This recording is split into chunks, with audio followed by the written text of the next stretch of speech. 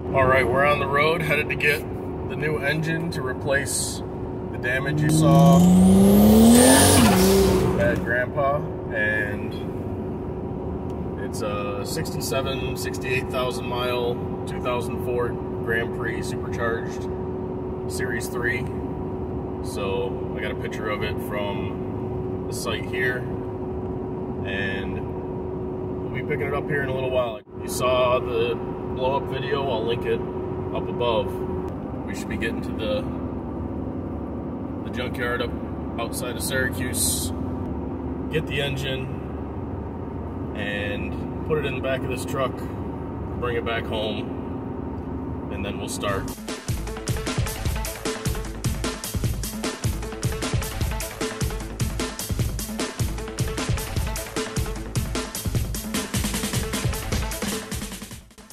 Alright, the L32 is home. I'm going to pluck it off the truck here and set it down.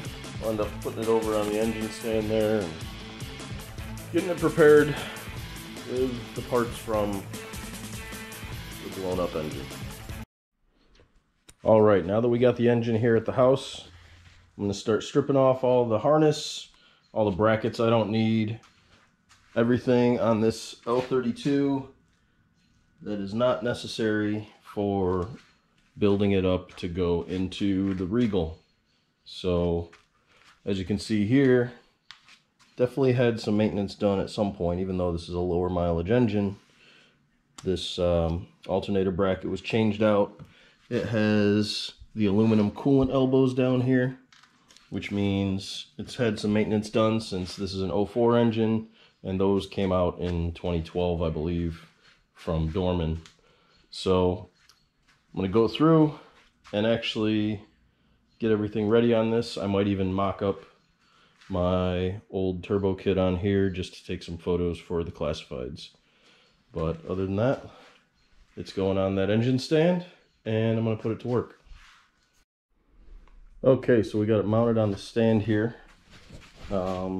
Basically, you just got to make sure you take that little peg out.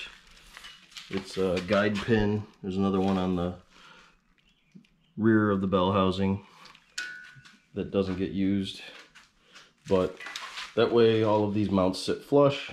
I put it on there with the exhaust on. Usually I'd yank that off. That's all on there now, and what we'll do next is pull the harness off and start taking off a lot of these extra brackets that are only there to hold the engine cover on, like this one, the lift mount brackets that we'll just use whenever we hook the chain back up, and then we will pull the ignition components off, the spark plug wires, coil pack in the bracket there, the motor mount bracket, get everything ready and set aside anything that's just kind of regular factory parts like the EGR.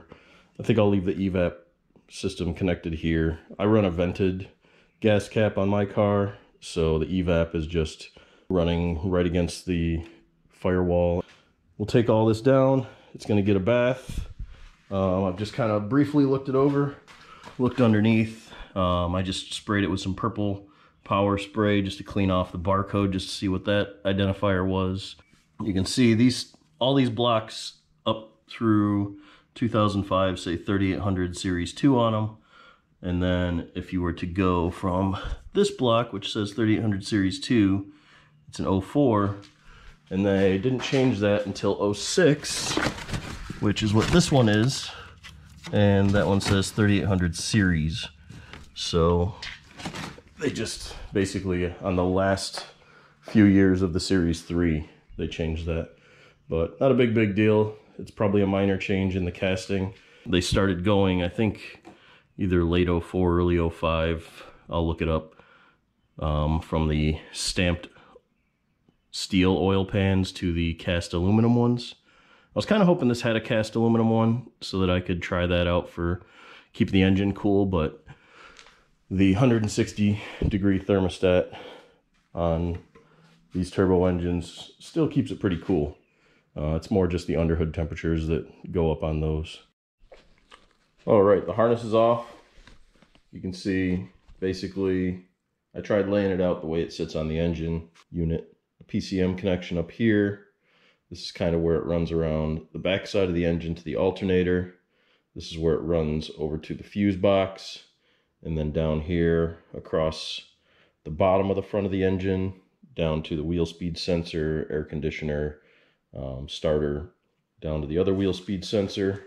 I left the ignition module connected for now, just because that's all going to come off when I start pulling the pulley system apart and pull the coil bracket off. The idea is to get to a point where the fuel rail is out of the way, EGR is out of the way, and I can then go to taking the supercharger off and the lower intake off, because I will be moving to the turbo setup, whether it goes to the Holden intake or I go back to my L26 intake manifold down there. I'll be able to put my head studs in, put some more multi-layer steel gaskets in there. Anyway, this is a very early 2004 engine from what I can tell from manufacturing dates. The harness said it was made in like March of 03, something like that.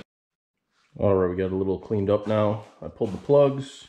They had some Autolite Platinum 606s in there. They all look fairly standard. They're not beautiful. Overall, we're starting to get down to the core engine. I'm going to pull the supercharger off and the lower intake manifold so that we can just see the condition of it. I gave a little wiggle. I can feel just the start of the wear into the coupler inside the supercharger here.